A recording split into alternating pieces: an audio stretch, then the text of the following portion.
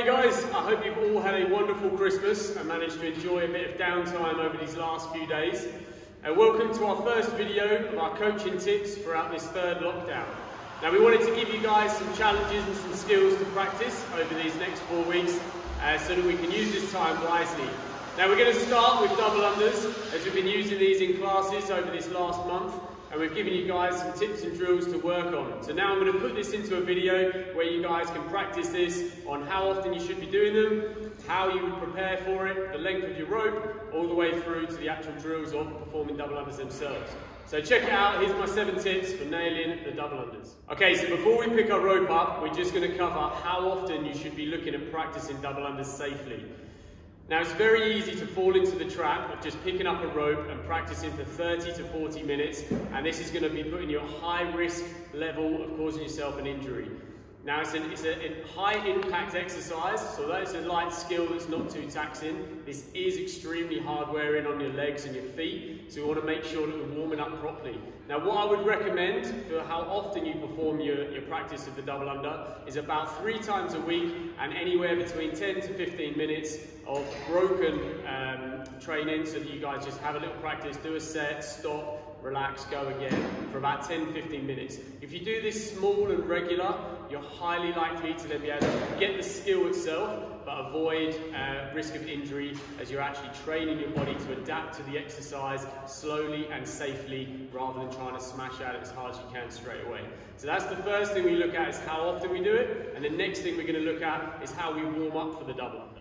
Now double unders are exactly the same as all other exercises. We need to make sure that we're warmed up properly, and what we mean by that is that we're getting blood flow into that area that we're using. So first of all, we're going to look at our feet. As we said before, this is a high impact exercise. If you start jumping over and over again thousands of times in a row and you do that without warming up, you're just asking for an injury.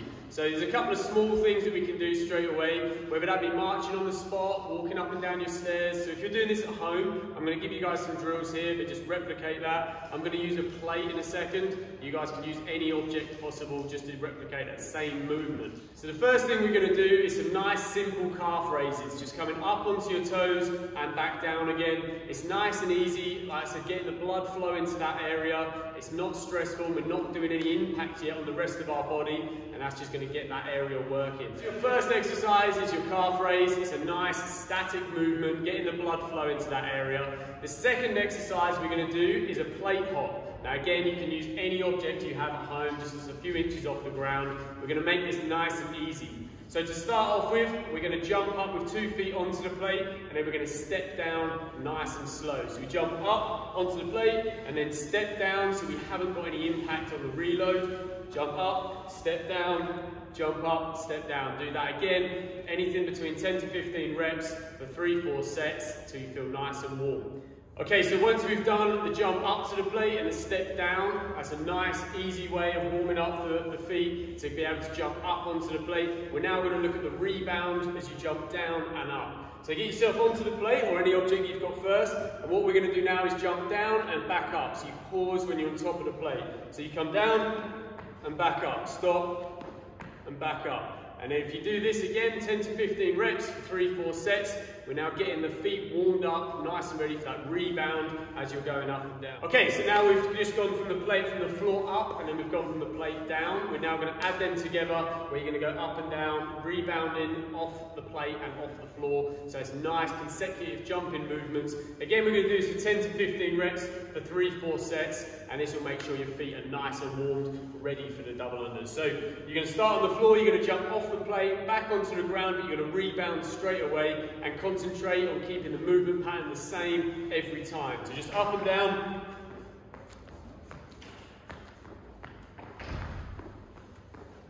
And you're looking for consistency over the repetitions and sets for 10 to 15 reps. So that is going to get your feet nice and warm throughout these reps. And as we start doing single unders, our shoulders and our body is going to get nice and warm as well. So that is how often we practice double unders and how we warm up our feet so they're healthy, ready for this consecutive small and often practice that we're going to be doing over the next 4 weeks. Okay guys, right, we're now going to move on to the jump itself. So we want to be practicing correct movement. If you guys are starting and you're going to be practicing over these next 4 weeks of how to improve or get your first double unders, we want to make sure that you're practicing the correct jump, because if you perform an incorrect jump over hundreds or thousands of repetitions, you're going to train your body to be doing that long term, and that's not what we want to do at all. So let's start with correct movement, and we're going to focus on the jump before we pick up our rope, okay? So what we're going to do is we're just going to start nice and light, jumping on our toes. So if you was going to do single unders with a rope, you'd be keeping your body nice and still, legs are straight, and we're using our ankles, so we're on the balls of our feet, just up and down, nice and light. And that's what we're going to do for, again, we're going to increase the reps now for 3-4 sets. You're going to do that for 15 to 20 reps, just nice and easy, single unders, keeping that consistency throughout that set. Once we've done that, we're going to move on to what we call the floating jump. So it's the same thing, but we're looking for extra height, where you're going to have to put extra pressure through the balls of your feet into a nice tall jump. So what we're looking for is your body to remain straight, legs stay straight, and you're getting that extra elevation off the floor, so it should look like this.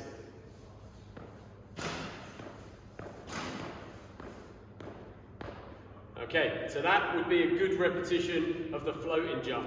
What we want to avoid seeing is if we lift our heels up first and our body is going to be going down and our feet are coming up, and that's going to give you less air time. As you saw, my body was straight, it was nice and tall. That gives us extra time in the air for that rope to pass under twice. So this is what we don't want to see. We lift our heels up and our body's coming down. You can see, if you look at my head with an object on the wall, you'll see that my body isn't really going up very tall. My feet come up and my body comes down.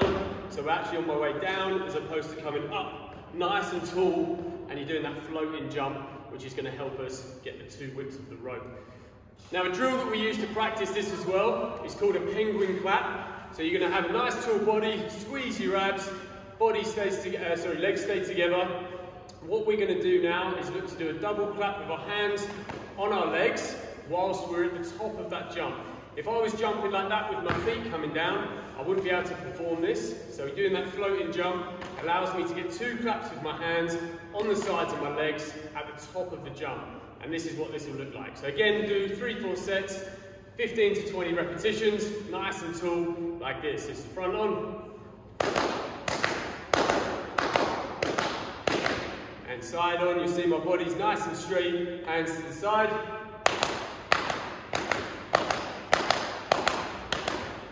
Okay, so you see my hands there making contact with my leg whilst I'm at the top of the rep, not while I'm on the floor or close to the ground. You're getting that nice extra elevation, clapping at the side. So that is how to perform the correct jump.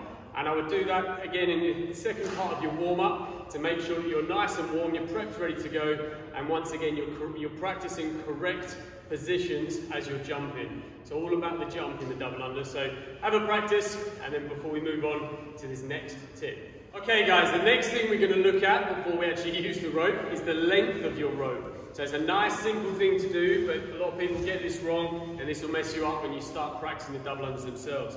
If you put your feet together, just so that you can measure this with consistency every time, you're going to put the rope up against your body. Now when you start double unders, some people use the top of the handle, but I would suggest using the top of the wire where it attaches, because different handles are different lengths, and therefore if you're using a different rope, you won't know the actual circumference of your circle of the rope itself.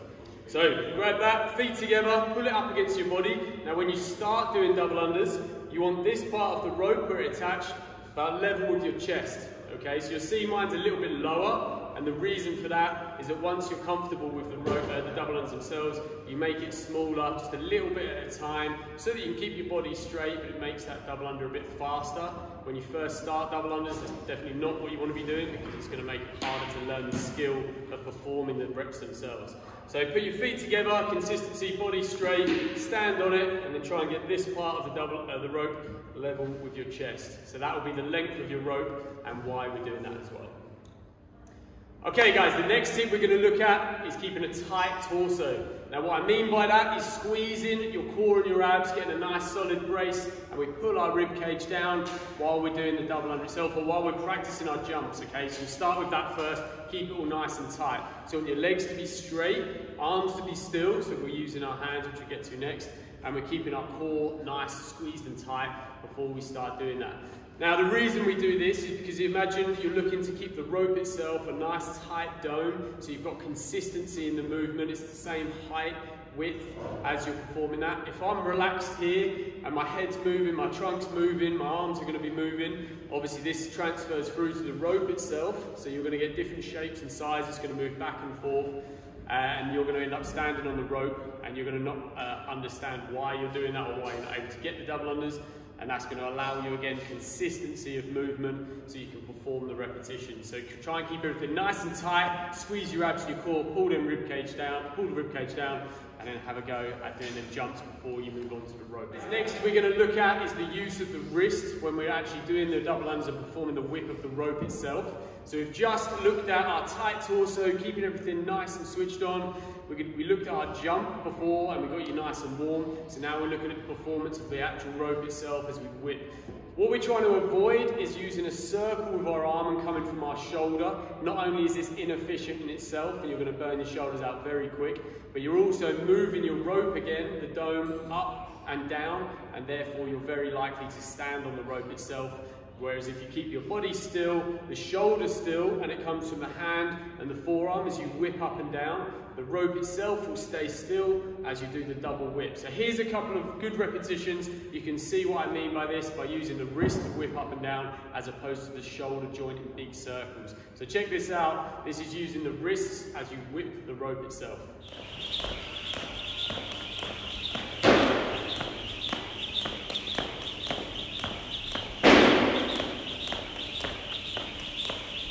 Okay guys, the last thing that I want you to practice, and we're going to use single unders to do this, is focusing on a fixed object. So you lock your eyes onto that object, and we're going to use single unders to practice the consistency of everything else that we've just covered for all them tips. Now the reason we do this is that if you fix your eyes on an object and you're keeping your head still, you're more likely to keep your trunk, which is nice and tight, keep this still, and therefore your limbs are likely to stay still as well. If we move our eyes, we move our head. If we move our head, we move our trunk. And if we move our trunk, we move our limbs. So all of them things come into inconsistency and you're likely to stand on your rope. So focus on one fixed object, keep that body still, and use your single unders to practice that, keeping that all nice and tight and consistent throughout them reps. So again, raise this up now, go to 20 to 30 repetitions, do a few sets of that so you're nice and happy, and that's going to give you a consistent base ready to start performing the double unders themselves. So here's what I mean by keeping everything nice and still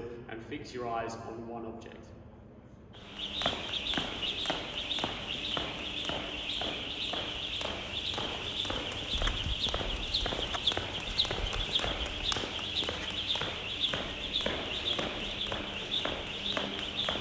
Okay guys, so that is my top tips for you guys preparing to perform a double under. We've done this in a safe, controlled, healthy way, so you've got consistency in good positions before you pick up that rope and you start performing your reps. So have a go at all of the stuff we've just covered, from how often we're performing them, the warm-ups themselves, and drills to get your feet ready for good, healthy practice. The jump position that you should be in, nice and straight and tall, have a go at that. Practice them penguin claps as well, making sure we've got the length of the rope correct for you so it's not too long or too short. We're keeping our body nice and tight in the position of the single under as well, so we can get that into a good habit. We drill that in over repetition. We're using the use of our wrist, not our shoulder, so I'm going to show you some good reps here of single unders and double unders so you can see the consistency in both. And then we've got focusing your eyes on a fixed object to keep our head still and our body and our limbs still as well, so that we've got that consistency in the rope and your body. So all of these things are going to help lead towards a successful double unders. So have a go, have a practice. If you've got any questions, just comment below and I'll get back to you straight away. Otherwise guys, good luck, and I'll see you in the next video for the final part of how to learn your double unders.